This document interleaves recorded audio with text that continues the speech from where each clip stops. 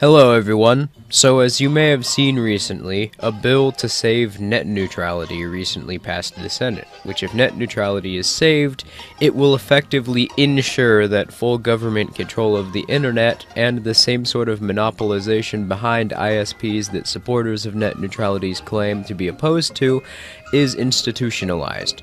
But as anyone who's even read the first page of Title II can tell you, net neutrality is not opposition to censorship of the internet. It doesn't prevent that, and it doesn't prevent carriers from creating so-called rate packages. Net neutrality is nothing more than a bill which imposes price fixing and halts advances or innovation in the market, making it even harder to compete for small businesses. But that doesn't stop supporters of net neutrality because unlike other authoritarian tyrannical movements which may hint at their true intention behind a thick veil of dishonesty, at least they try and make an argument for why their case is justified. But the entire argument in support of net neutrality is based on nothing but lies and propaganda, which makes it all the more Machiavellian and why I feel obligated to make this video. Here are the top 10 lies created by net neutrality supporters about net neutrality.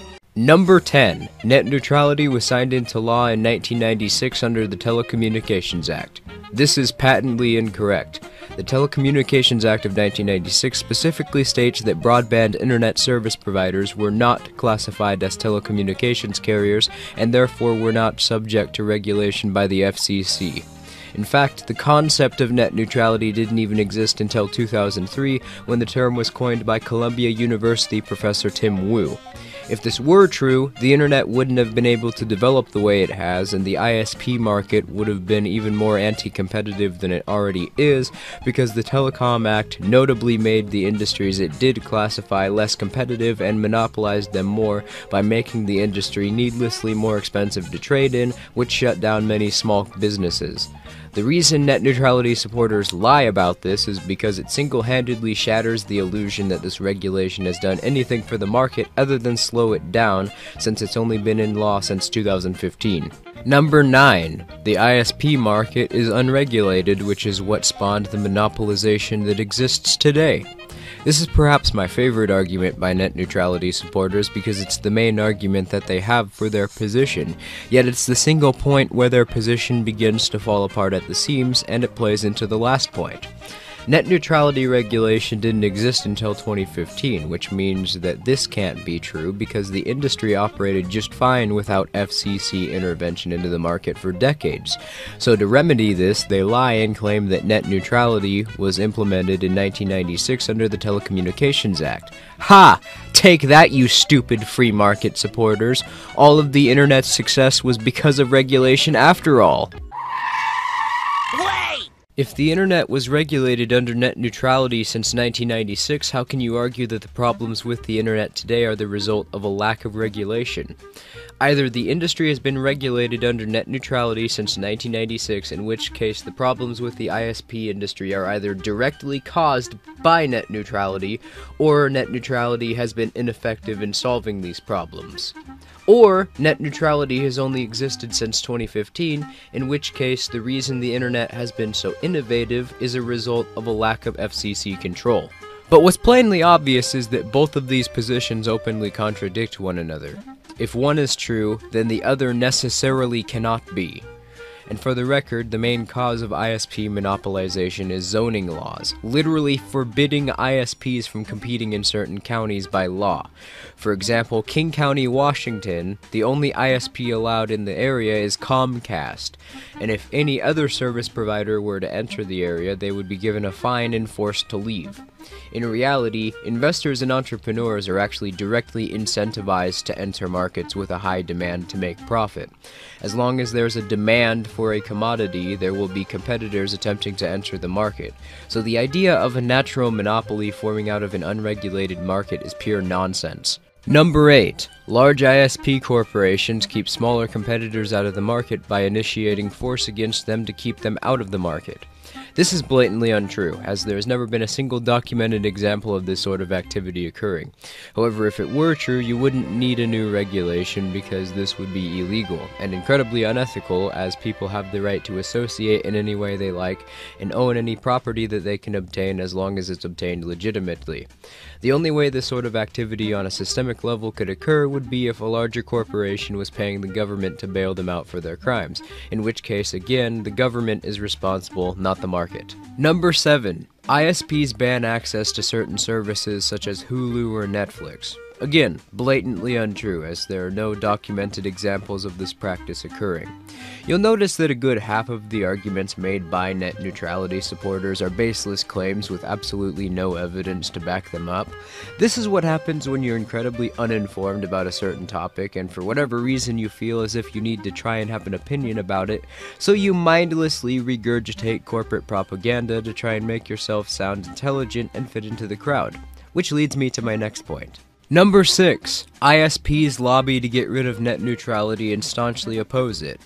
Now normally when demagogues play the class war divide and conquer tactic, generally they don't name the specific corporations or businesses they're accusing of conspiring to do whatever they're accusing them of doing. Let me explain to you how this works. You see, the corporations finance Team America, and then Team America goes out, and the corporations sit there in their corporation buildings, and see that they're all corporation-y, and they make money. And the reason that they never deviate away from ambiguity is because if they did, it would be incredibly easy to fact-check their claims and realize that corporations all lobby for regulations or finance the campaigns of politicians who support increasing regulation. Now, net neutrality supporters made the mistake of naming names. Particularly, they blame Comcast. And would you like to take a guess at what Comcast openly supports and aggressively lobbies for? I consistently find time and time again that when these pro-regulation types tell you to follow the money, and if you actually do end up following the money, you end up reaching conclusions which are politically unfavorable to them. And I find that remarkably hilarious, and terrifying at the same time, because it proves that a good half of the country effectively trusts politicians. They don't do any research for themselves, and they just sort of take their word for it. And I figure while we're at it, let's take a crack at some pro-government regulation sophistry as well. Number 5. Regulation is needed for a market. Absolutely incorrect. Competition ensures that market entities will provide the best quality of service they can, because otherwise people can just go to another producer or trader to get their service at a better quality, and without customers, they lose profit. In fact, government regulations, as noted earlier, only make it more expensive to compete in the market and therefore only benefit big corporations at the expense of everyone else, because it ensures that less competitors will be able to enter the market. So rather ironically, it's the people who are pro-government regulation who are in favor of corrupt business practice and in opposition to the little guy, as they would put it. So, I'm aware that this is a top 10 list, but I already debunked number 4, 3, and 2 at the very beginning of the video. The idea that net neutrality prevents censorship, the rate package argument, which is really just nothing but pure fear-mongering, and the idea that net neutrality isn't just a blatant power grab from the state.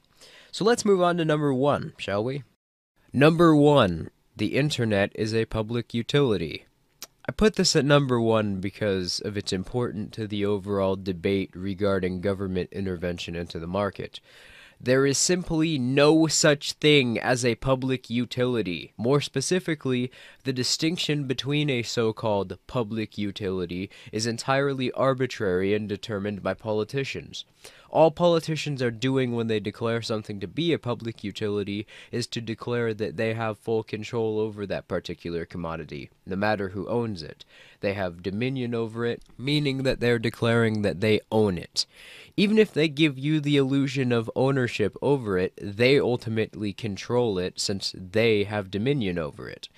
In reality, there is only private property, and anything outside of that is theft.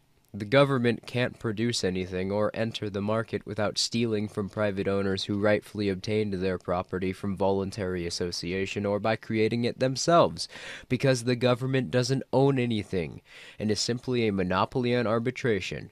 And it's this monopoly on arbitration that they hold which gives them the ability to do unethical things without facing any consequences for it, such as stealing from people and claiming that they have full control over every single particular commodity.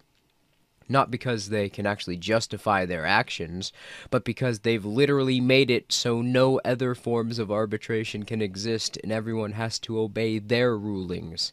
The internet is a commodity, and it's operated by internet service providers, but all of a sudden, the government can come along and declare, nope, that's not the case because we say so. And now, only the government can own it. The ultimate form of monopolization, the personification of tyranny, and the highest degree of criminality.